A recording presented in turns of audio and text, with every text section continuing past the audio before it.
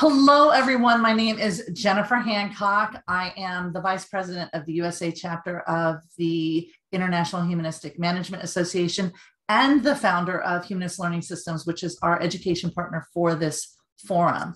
Today, we're going to be talking about project management stakeholders, roles and sustainabilities, and I'm going to introduce our guest in just a second. But first, I want to introduce my co-host, Elizabeth. Hi, Elizabeth. Hi, everyone. I'm Elizabeth Castillo at Arizona State University. Thank you so much for joining us here. We're really happy to see you. She's also the secretary of the USA chapter of our board. So our guest today is Raji Sivaraman. She's a Singapore citizen, and she helps the USA and Singapore companies with strategic planning, startups. She speaks several languages. She helps Fortune 500 companies with CSR and mobility projects. She's a consultant, a director, a strategic advisor, and an advisory board member working in IT. She's published, she does logistics. She's just really, really impressive. So Raji, thank you so much for coming here to talk to us today. My pleasure, my pleasure. All right, let me share the screen so that we can get your presentation going. All right. Take it away, Raji. Hello, good morning, afternoon, evening, wherever you are. Thank you to the United Nations PRME, IMA, and specifically to Jennifer and Elizabeth for inviting me to buzz off this year with me talking about project management stakeholder roles in sustainability. I'm just going to give my thoughts, and then I'm sure you all have plenty more thoughts on all of the things that I'm going to be talking about. Next slide, please. So let's start from what is project management? So according to the Project Management Institute, project management is the use of specific knowledge, skills, tools, and techniques to deliver something of value to people. Now, what do they say about project managers then? They say project managers are organized, passionate, goal-oriented, who understand the projects, have what they have in common, and their strategic role in how organizations succeed, learn, and change. Next slide, please.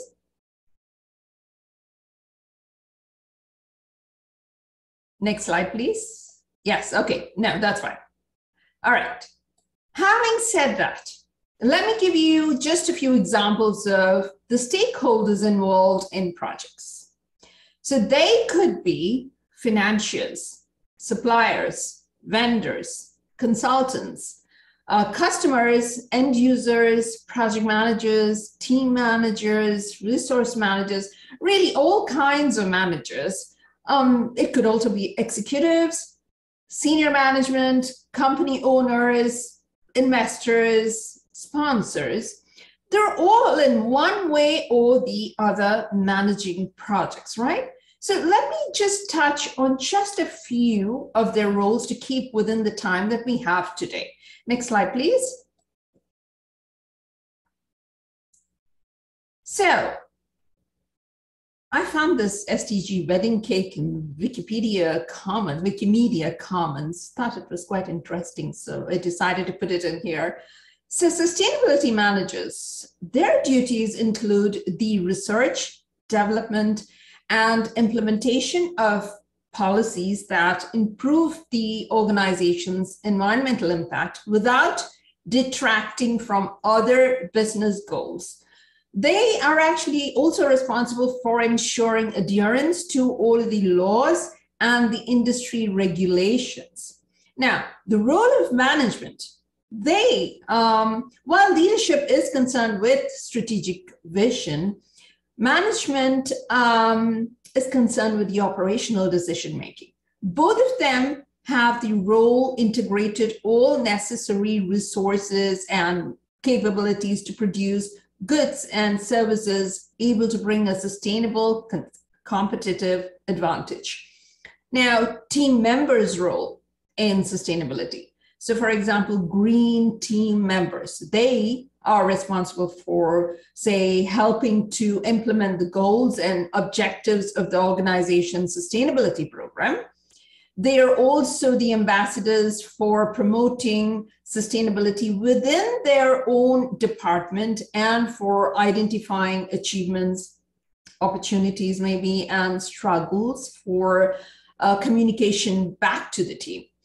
Suppliers, now their roles are to make sure there is no, say, bribery, low wages, working standards, transparency, child labor, whether it is upstream or downstream. So downstream meaning for the society at large, the consequences such as harm in any form or manner. So every project, therefore, needs to keep a close eye on all of these. So if an automaker, say, for example, does something in the car that is the cause for accidents, or maybe in the food industry, you know, one of the food ingredients is making you more obese than you should be.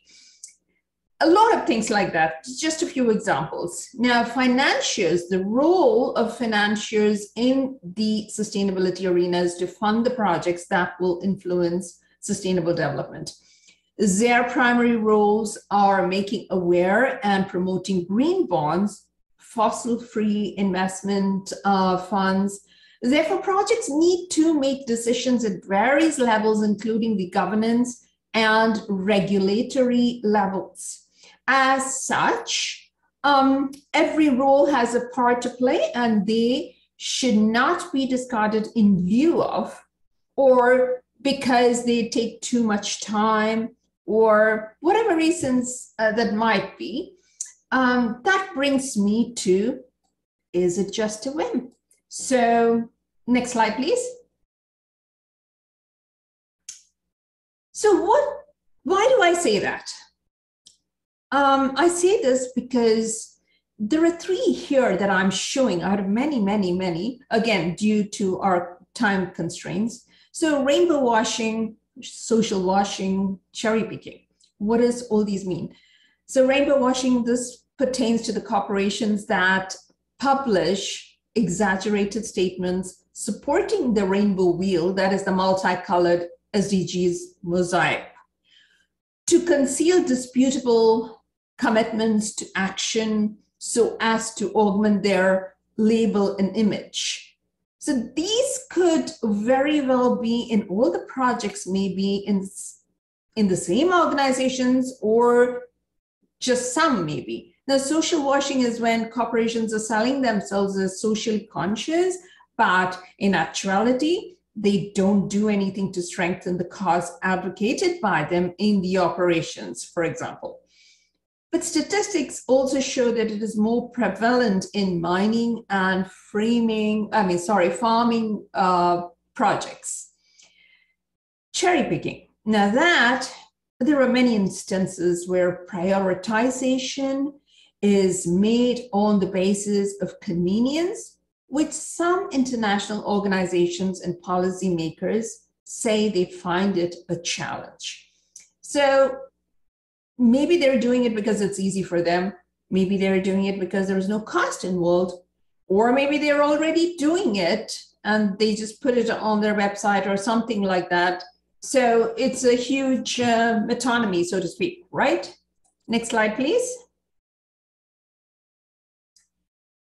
So project managers can ensure sustainability of a project in many ways, as you see in the slide. Some of the important ones in my mind are assessing, bringing and making the awareness possible, becoming aware, collaborating, becoming trustworthy, becoming transparent. I think on that note, not sure how many of you have heard of return on trust, but there is a way to calculate the return on trust, just like how we do for return on investments. So let me show you a quick clip on trust. Next slide, please. If you can just click it, it'll play.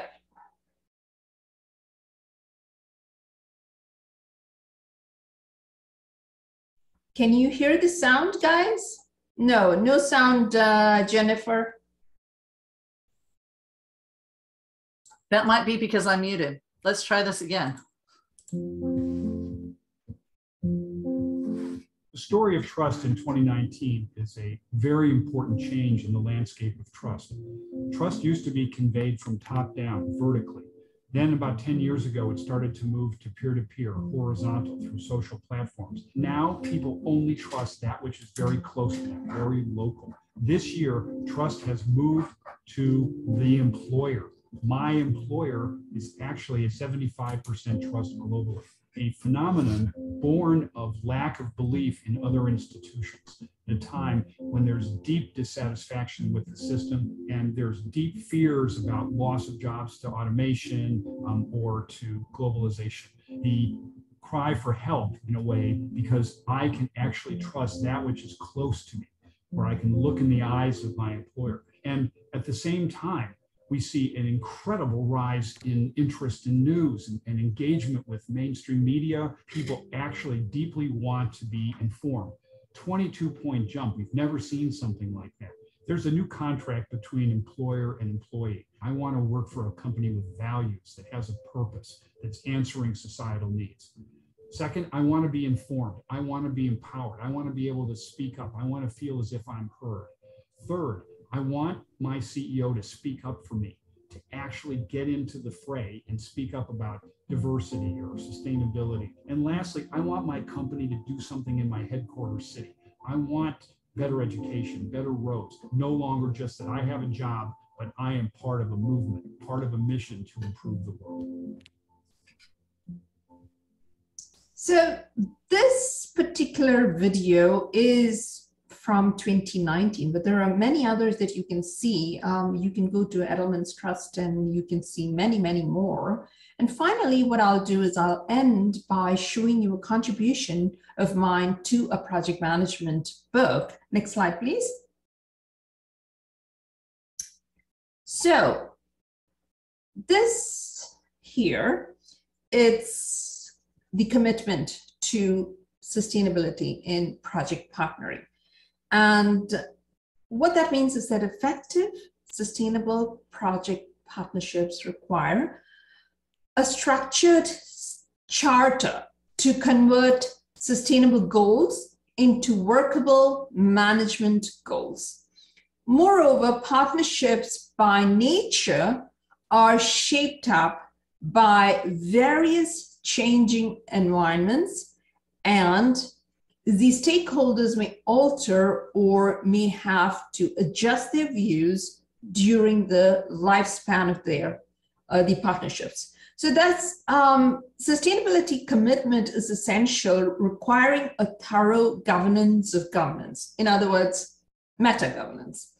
In short, sustainability thrives when collaboration includes problem solving with divergent and critical thinking, and sometimes spontaneity. So this commitment is what is shown here in this slide, and this is from the book called Contemporary Project Management, which is used by many universities to teach project management, and I use it as well. Next slide, please. So thank you very, very much to the United Nations PRME and IMA again. And I'm going to end by saying, let's commit to sustainability through project partnering, which is exactly what we are doing, what IMA is doing. And it's a wonderful organization. And I think, Jen, you wanted me to do it in 15 minutes, and I think I have. I hope I have. You did wonderfully. That was perfect. And thank you so much for that. Okay, so I want to thank you. Do you have any parting words before I close out this session? Well, we as human beings, in my mind, the best thing that we can do is help people to smile. I always like to smile. The reason I'm saying that is because Health matters because if you have health, you can do anything you want in life, right from birth to death. And it starts with a smile. So let's all smile and then take away our smile to every part of the world. I love that. There's a favorite quote of mine is that, happiness is a moral duty, because by sowing happiness, you sow unlimited benefits upon the world and other people. It's not always easy to do, but it's important. So I want to thank you, Raji, for joining us today. And I want to thank you for joining. This has been the Humanistic Management Lunch and Learn, hosted by the International Humanistic Management Association USA chapter. And, we encourage you to join if you like this. Please join our association and help us fund the work that we do, both with the Prime Management Education and creating resources such as this. And there is a link in the chat room for you to do that. Our next session for next month is, I think it's February 25th, and we have Lisa Tabor coming in to talk about diversity from a systems standpoint. And I think she's absolutely brilliant, just as brilliant as Raji has been. So, and there's a link to that so you can register from here. And I want to thank you all, and we'll see you next month. Bye, and have a wonderful weekend, everyone.